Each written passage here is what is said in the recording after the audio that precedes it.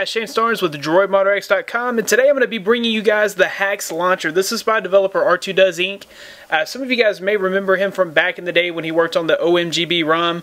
I know that I ran that particular ROM on my Droid X and on several other devices, so it was a very stable, awesome ROM. Since OMGB, he's been working on all kinds of awesome applications, and this is one of his best. So this is the HAX launcher. If you want to give your phone a totally unique, a totally new look and feel, then this is the launcher for you. This is unlike any other launcher that I have seen.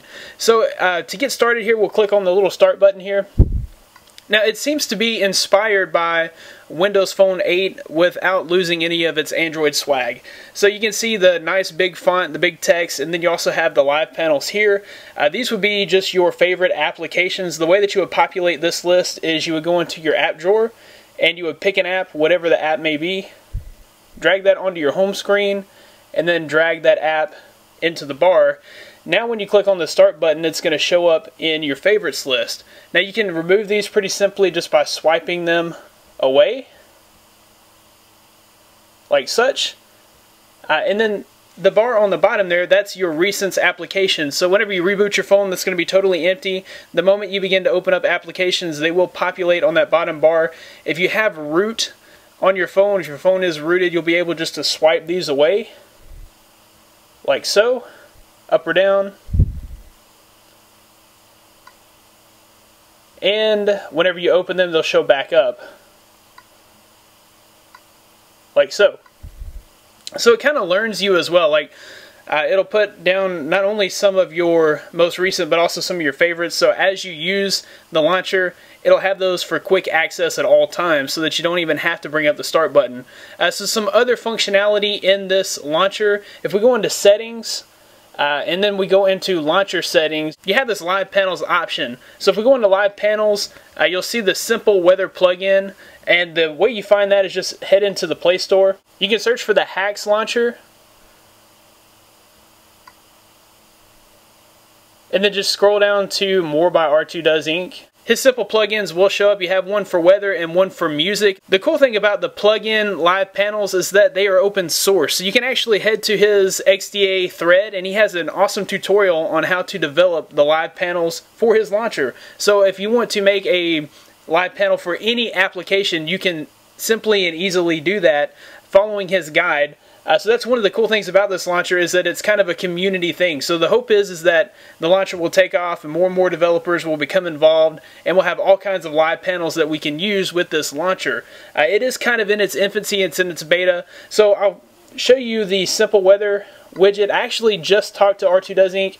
and he did say that he has a fix for that panel. If you go ahead and enable it now, it won't do anything. But he has the fix that's already ready. He just has to push the update. So by the time you see this video, it will have been updated and you will be able to use this. But you would just click that and click enable like it is there, and this panel will show up right, it'll show up right here. And then there's another function here. You can go into search, and this would just be your standard Google search. You will notice that this launcher is very fast. And if you bring your start menu down, you can use it just like Android, whatever, any other launcher. And it is pretty quick. And of course, if you go through your app drawer, just as fast as any other launcher. It doesn't lag, and it doesn't slow down your phone in any way. It just adds some unique style and some extra functionality. You can also access some quick toggles here from the settings. You can go into your system settings and access all of your normal system settings as well. If we go back into the launcher settings, you have home screen settings, menu settings, drawer settings, dock, and icon settings as well. You also have push notifications. So whenever updates are released for this launcher and for the live panels, you can be notified that the update has occurred. Also, under the preferences, you can go to advanced and enable root permissions, and that will make the swiping away the apps, your recents, whenever you swipe those away, it'll make it a little easier on the Android system. R2Does Inc. makes it very easy to go back to your standard Android launcher. If for some reason you don't want to continue using this, you don't have to uninstall it or anything. You can just go to the set default launcher, and you can set your normal launcher as the launcher. But I kind of like HAX launcher, so I'm actually going to keep it for now.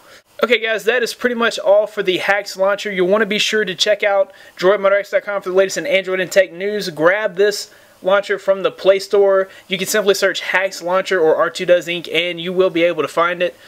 Be sure to follow him on Twitter as well and give him a big shout out. That's R2 Does Inc. You can follow me on Twitter at droidmoderx. Thanks guys for watching. I'll see you in the next one.